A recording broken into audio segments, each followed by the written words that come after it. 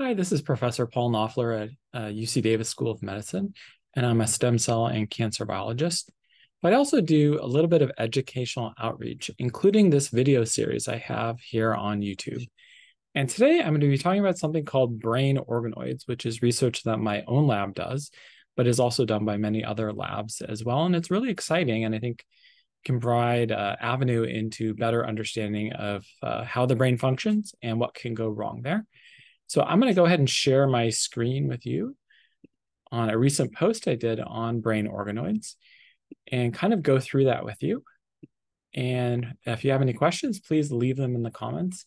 If you like this video or any of the others, also please subscribe. So as I said, I do educational outreach as well as research. And here's the blog I do as part of that educational outreach called The Niche. And it has a number of resources. So there's the blog itself, but also different information pages for patients or other researchers. And here's this relatively new post I did on brain organoids and why I'm so excited about them. So a good place to start is defining organoids and brain organoids. So what we mean by an organoid typically is a smaller version of an organ. And so, for instance, we might be able to make a kidney organoid from stem cells that allows us to better understand what the human kidney is doing in an actual person. We might be able to try out different drugs on the kidney organoid that maybe is a model of a certain kind of kidney disease and see if certain drugs could work in a dish in the lab with a little kidney organoid in there. And then that might be something that's promising to try on people eventually. My lab's especially interested in what we call brain organoids or cortical organoids. So these are the little miniature versions of, for instance, a human brain. And so while it's not obviously a real thing, this is not even an organoid, but you can imagine this is a model of a brain. And so with the brain organoids we grow in the lab, they're much smaller than this. They're probably only about this big. And they're made from human stem cells. We typically make them from human iPS cells. And they're not just like a shrinky dink version of an actual brain. They're kind of like a model of the developing fetal brain that doesn't contain the entire brain. And as I said, they're quite small. They might be only 5 millimeters in size, but they have a lot of features of the developing human brain that make them very useful. So this is what we mean by organoids, and more specifically, human brain organoids. Here's some that my lab made. The bottom two are just light microscopy version or pictures of brain organoids. And you can see they have kind of these lobes in them, and they're reflective of the developing human brain. So these were made by human iPS cells by researchers in my lab. We can also cut sections of these and put them on a glass slide and stain them in different ways. And they have the features of the developing human brain in a number of ways, like they stain for certain markers in certain regions. And here's just one that was H&E stained. I thought it was kind of funny. It almost looks like a person.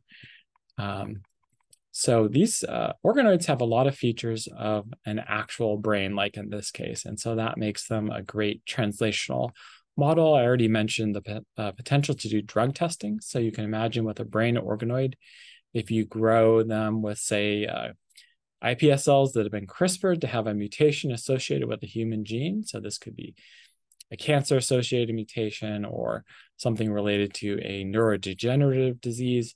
You could make brain organoids that are what we would call a model of those diseases and not only try out drugs to see if you can reverse what we call like the phenotype, the disease features, but also you could better understand the mechanisms of that brain disease. So when we're talking about brain organoids, a hat tip should go to the pioneer in this area, Madeline Lancaster, who's been really generous with her time, not only for the field to help everyone make better brain organoids, but I can say thank you to her myself for helping my own lab get this going. So they're amazing things, these brain organoids, but they do have some limitations at this point, or their challenges.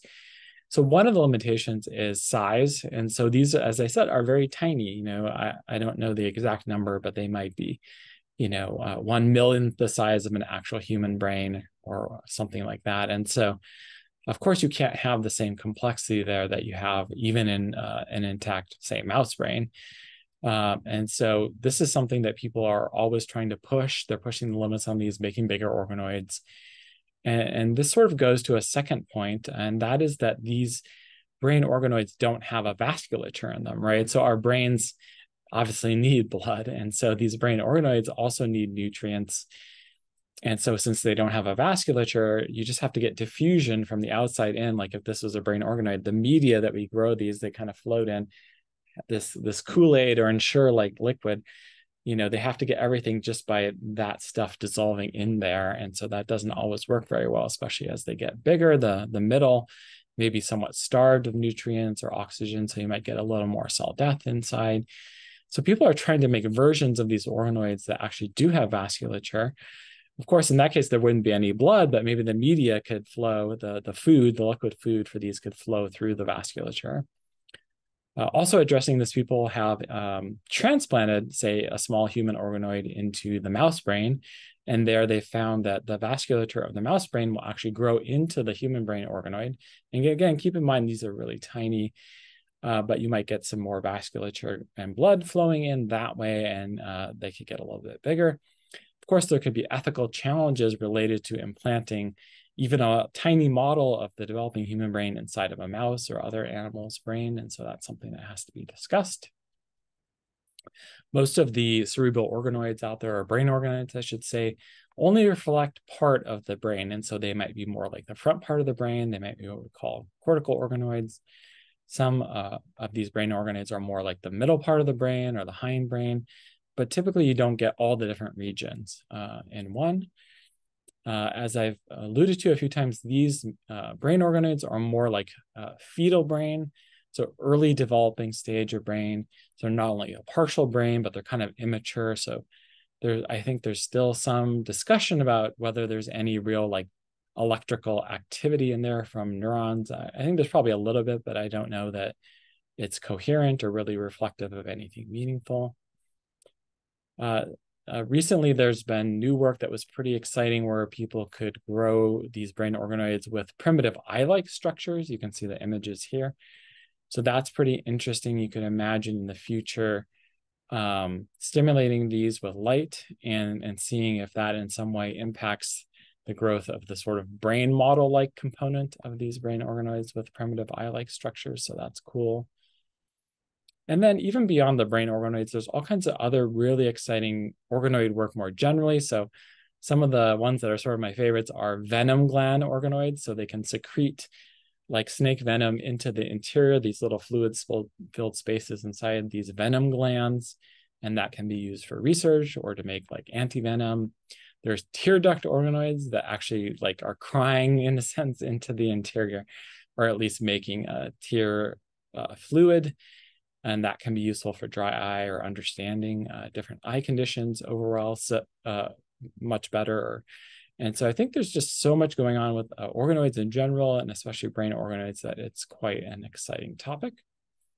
So I hope you enjoyed this video, and I'll leave the link to this post in the description of the video. And again, this is Paul Knopfler at UC Davis. I hope you enjoyed these videos, and please subscribe. Bye.